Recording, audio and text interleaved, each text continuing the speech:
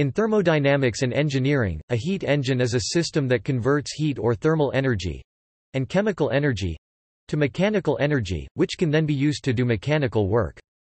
It does this by bringing a working substance from a higher state temperature to a lower state temperature. A heat source generates thermal energy that brings the working substance to the high temperature state. The working substance generates work in the working body of the engine while transferring heat to the colder sink until it reaches a low temperature state. During this process, some of the thermal energy is converted into work by exploiting the properties of the working substance.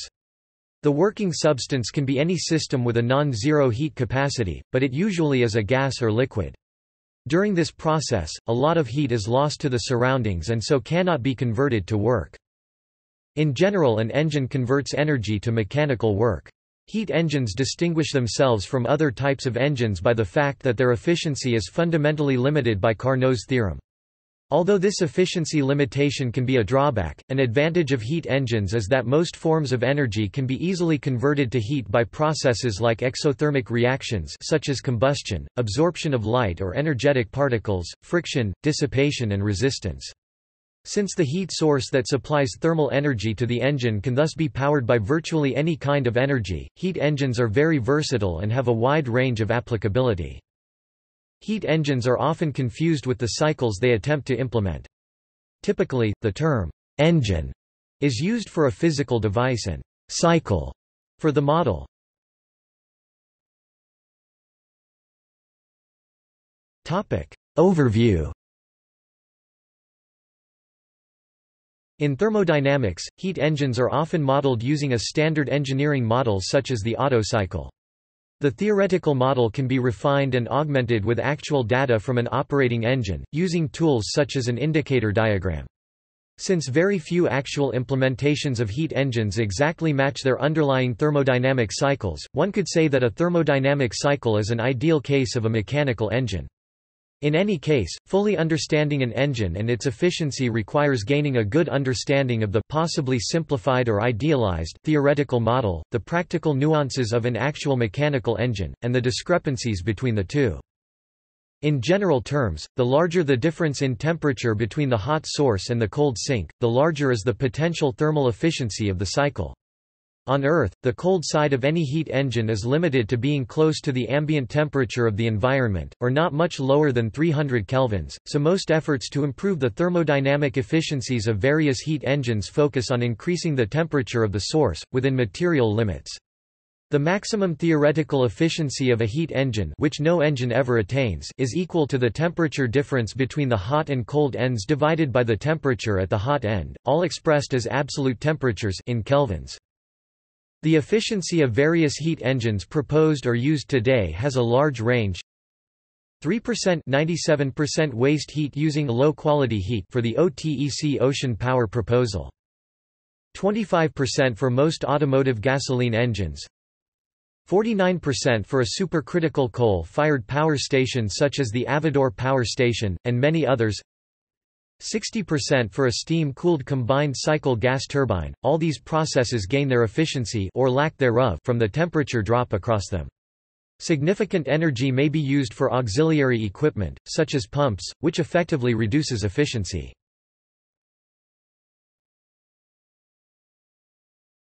Topic: Power. Heat engines can be characterized by their specific power, which is typically given in kilowatts per liter of engine displacement, in the US also horsepower per cubic inch. The result offers an approximation of the peak power output of an engine. This is not to be confused with fuel efficiency, since high efficiency often requires a lean fuel-air ratio, and thus lower power density. A modern high-performance car engine makes in excess of 75 kilowatts, L 1.65 horsepower, in 3.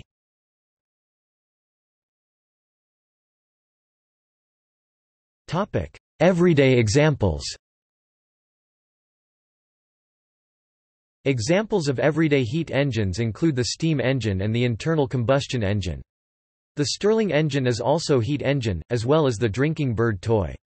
All of these heat engines are powered by the expansion of heated gases.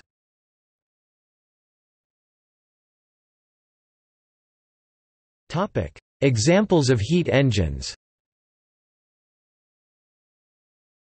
It is important to note that although some cycles have a typical combustion location, internal or external, they often can be implemented with the other. For example, John Ericsson developed an external heated engine running on a cycle very much like the earlier diesel cycle. In addition, externally heated engines can often be implemented in open or closed cycles.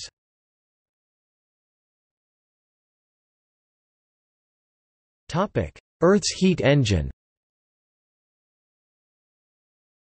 Earth's atmosphere and hydrosphere—Earth's heat engine—are coupled processes that constantly even out solar heating imbalances through evaporation of surface water, convection, rainfall, winds, and ocean circulation. When distributing heat around the globe, the Hadley system provides an example of a heat engine.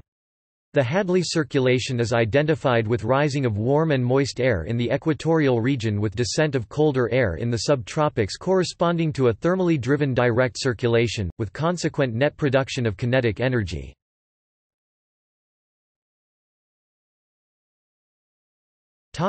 Phase change cycles.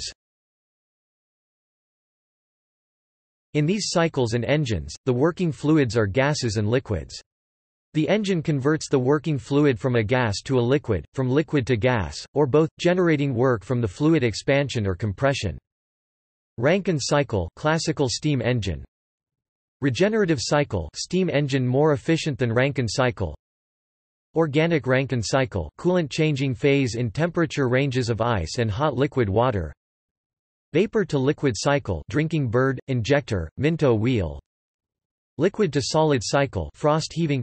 Water changing from ice to liquid and back again can lift rock up to 60 cm. Solid to gas cycle, dry ice cannon. Dry ice sublimes to gas.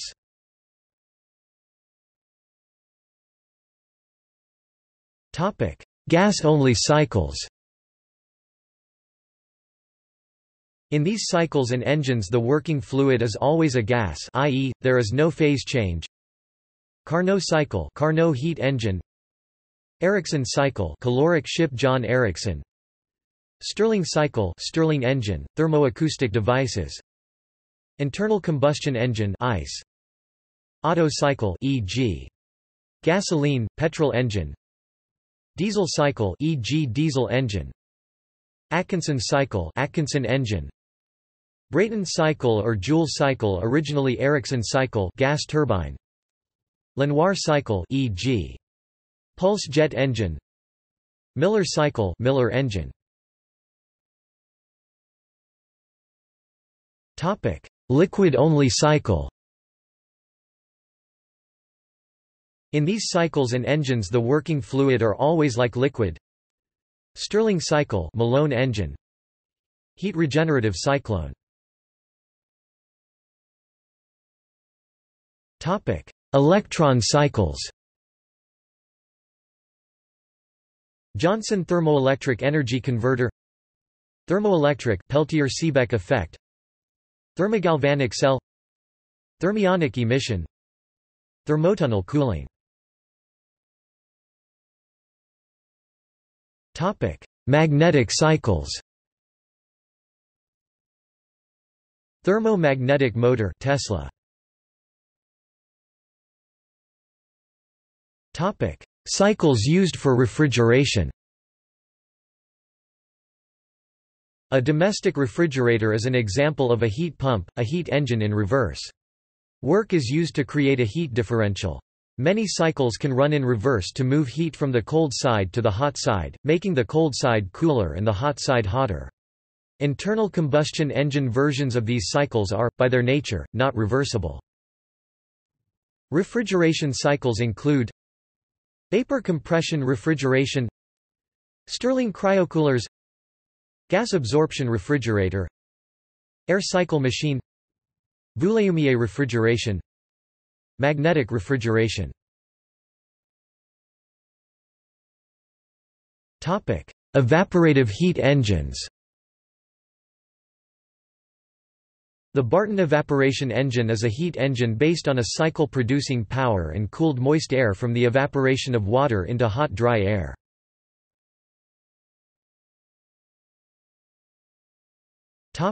Mesoscopic heat engines.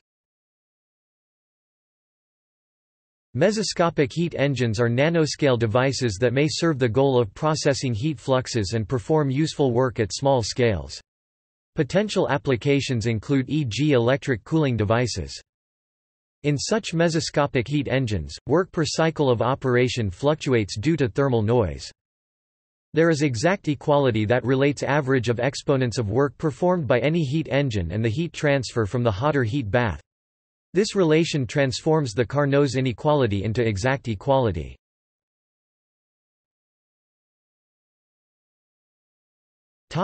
Efficiency.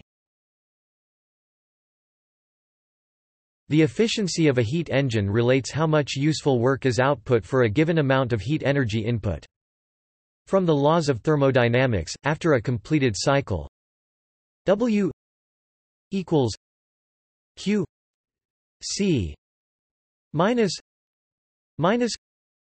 Q H, display style W equals Q underscore C Q underscore H, where W equals minus P D V, display style W equals oint PdV, is the work extracted from the engine. It is negative since work is done by the engine.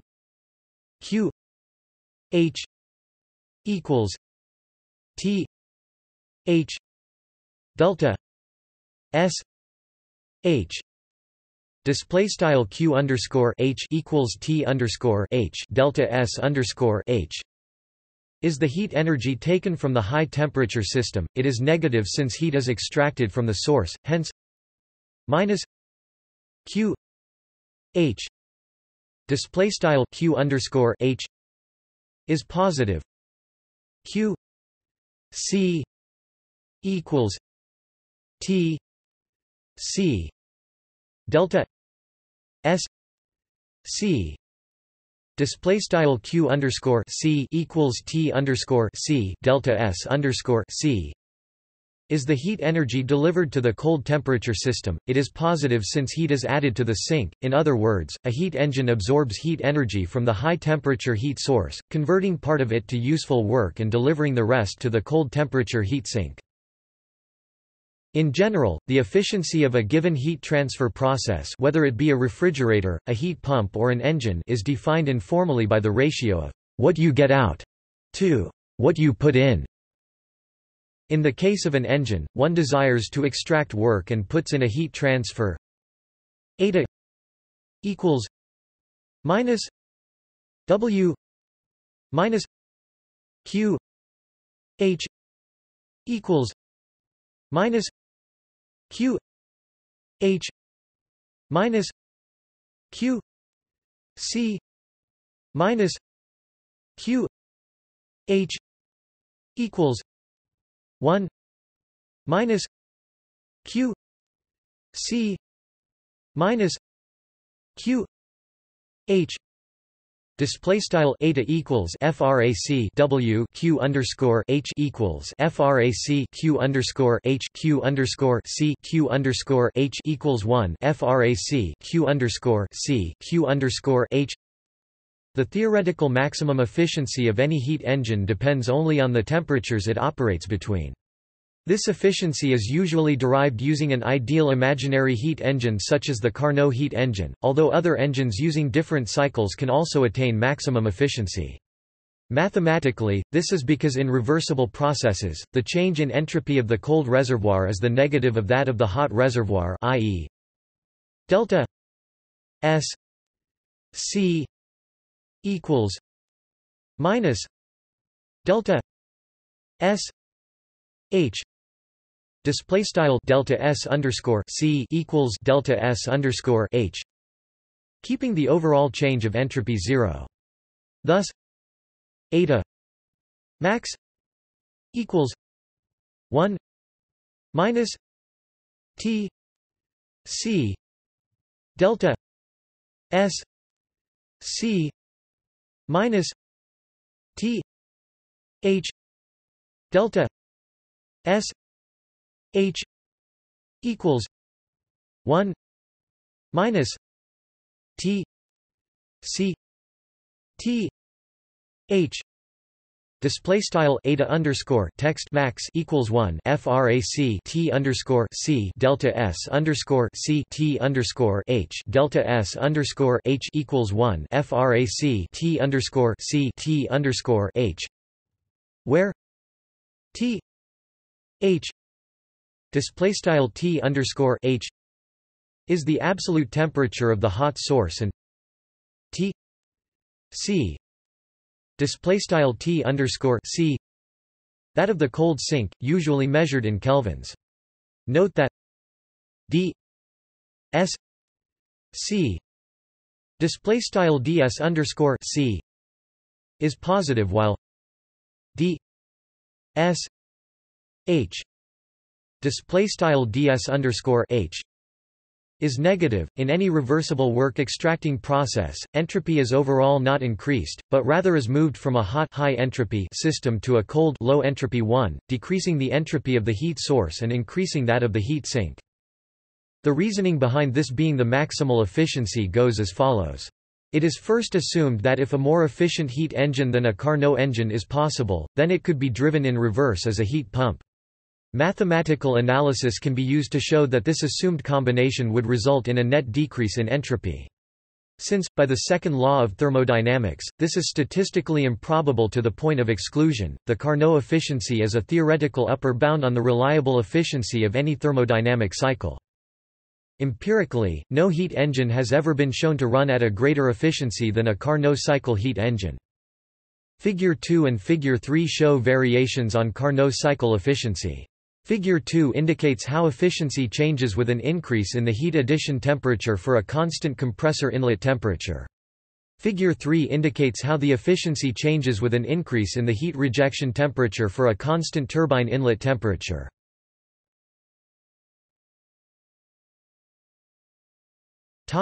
Endoreversible heat engines. The most Carnot efficiency as a criterion of heat engine performance is the fact that by its nature, any maximally efficient Carnot cycle must operate at an infinitesimal temperature gradient. This is because any transfer of heat between two bodies at differing temperatures is irreversible, and therefore the Carnot efficiency expression only applies in the infinitesimal limit. The major problem with that is that the object of most heat engines is to output some sort of power, and infinitesimal power is usually not what is being sought. A different measure of ideal heat engine efficiency is given by considerations of endoreversible thermodynamics, where the cycle is identical to the Carnot cycle except in that the two processes of heat transfer are not reversible. Callan 1985. Eta equals 1 minus T C T H display style eta equals 1 sqrt frac T underscore C T underscore H. Note, units K or degree R. This model does a better job of predicting how well real-world heat engines can do. Callan 1985. See also endoreversible thermodynamics. As shown, the endoreversible efficiency much more closely models the observed.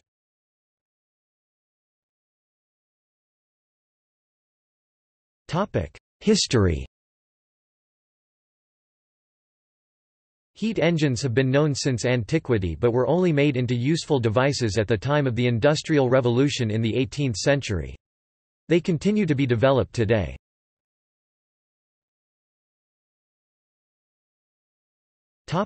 Heat engine enhancements. Engineers have studied the various heat engine cycles extensively in effort to improve the amount of usable work they could extract from a given power source. The Carnot cycle limit cannot be reached with any gas-based cycle, but engineers have worked out at least two ways to possibly go around that limit, and one way to get better efficiency without bending any rules. Increase the temperature difference in the heat engine. The simplest way to do this is to increase the hot side temperature, which is the approach used in modern combined cycle gas turbines. Unfortunately, physical limits such as the melting point of the materials used to build the engine and environmental concerns regarding NOx production restrict the maximum temperature on workable heat engines. Modern gas turbines run at temperatures as high as possible within the range of temperatures necessary to maintain acceptable NOx output. Another way of increasing efficiency is to lower the output temperature. One new method of doing so is to use mixed chemical working fluids, and then exploit the changing behavior of the mixtures. One of the most famous is the so-called Kalina cycle, which uses a 70/30 mix of ammonia and water as its working fluid. This mixture allows the cycle to generate useful power at considerably lower temperatures than most other processes. Exploit the physical properties of the working fluid. The most common such exploitation is the use of water above the so-called critical point, or so-called supercritical steam. The behavior of fluids above their critical point changes radically, and with materials such as water and carbon dioxide it is possible to exploit those changes in behavior to extract greater thermodynamic efficiency from the heat engine, even if it is using a fairly conventional Brayton or Rankine cycle. A newer and very promising material for such applications is CO2. SO2 and xenon have also been considered for such applications, although SO2 is toxic. Exploit the chemical properties of the working fluid. A fairly new and novel exploit is to use exotic working fluids with advantageous chemical properties. One such is nitrogen dioxide NO2, a toxic component of smog, which has a natural dimer as D-nitrogen tetroxide N2O4. At low temperature, the N2O4 is compressed and then heated. The increasing temperature causes each N2O4 to break apart into two NO2 molecules. This lowers the molecular weight of the working fluid, which drastically increases the efficiency of the cycle. Once the NO2 has expanded through the turbine, it is cooled by the heat sink, which makes it recombine into N2O4. This is then fed back by the compressor for another cycle. Such species as aluminium bromide, NOCl, and gallium-3 iodide have all been investigated for such uses. To date, their drawbacks have not warranted their use, despite the efficiency gains that can be realized.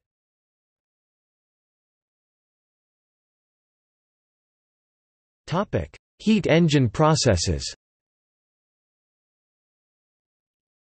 Each process is one of the following: isothermal at constant temperature, maintained with heat added or removed from a heat source or sink; isobaric at constant pressure; isometric, isochoric at constant volume, also referred to as isovolumetric; adiabatic, no heat is added or removed from the system during adiabatic process; isentropic, reversible adiabatic process, no heat is added or removed during isentropic process.